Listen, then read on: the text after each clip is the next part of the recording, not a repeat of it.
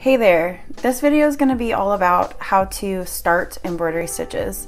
There are countless ways to do this, and I'm just going to go over a few popular ones, and you can pick which one you like the best. The first most obvious way that you can start any embroidery stitches is by tying a knot in the end of your thread. I like to tie a knot just like a normal knot, or if you are using less than 6 strands of embroidery floss, then I would recommend doing a quilter's knot, and I will show you how to do that. This knot will be a little bit bigger than your normal knot, and it'll make it to where it won't slip through the fabric. All you have to do is take the tail and your needle, and you're going to have the tail facing towards the tip of your needle, and you twist around probably like 3 to 4 times. Pinch the twist in your hand and pull it through, and you have a knot. This knot, like I said, is a little bit bigger, so if you're using only 2 or 3 strands of embroidery floss, it's beneficial to do this kind of knot. Knots are kind of debated in the embroidery community.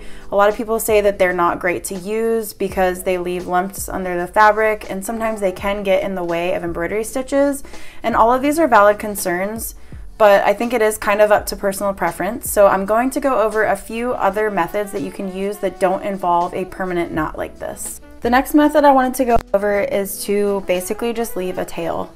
So you're gonna leave a tail, it's probably about 3 inches of tail behind your embroidery. So you'll start, and I just like to secure my thread with my finger underneath of the embroidery hoop and make sure that I have a long enough tail, and then you can continue stitching. And you can go ahead and do what you want to do. And then you'll go back behind your hoop and you can tuck the tails of your embroidery floss underneath your stitches a couple of times. I didn't really make that many stitches, so there's not much to tuck underneath of here, but you can secure your stitches by just kind of whip stitching underneath your stitches and then trimming the tails off. The next way that you can start an embroidery stitch without a knot is by doing a running or back stitch that will be covered.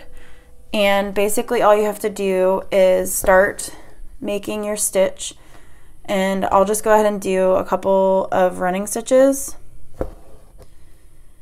and this will secure your thread because you'll go back over these stitches with another kind of stitch. So if you're covering a lot of area, this would be a great way to start, because then you can just go back over with satin stitches and cover up all of those running stitches like this, so they'll not be visible on the fabric once you cover them up.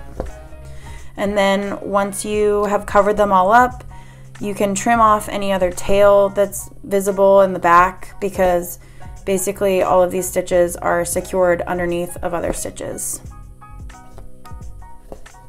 This next way is a great way to start embroidery stitches that you're worried might be getting tangled up in a knot, such as something like the chain stitch or a French knot, where you're basically going back down near where you came up initially.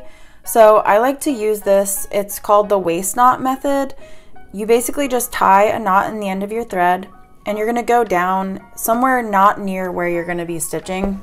It doesn't have to be super far away, but you want it to be far away enough that you leave a little tail at the end. So you'll have this waist knot, and then you can go up through the fabric, and it creates a really nice tension for French knots, things like that. So you can start embroidering and do whatever you want to do. And then at the end, you'll clip this knot, and then on the back here, you will have a little tail that you can then tuck underneath other embroidery stitches, or you can knot it if you would like to secure it that way. I hope this gave you guys some clarity and some options to use when it comes to starting embroidery stitches. Like I said, I don't really think there is a right or wrong answer to how you start them. It really just depends on the fabric you're using and your preferences and what kind of embroidery stitches you're using. Some of these methods work better with other kinds of stitches.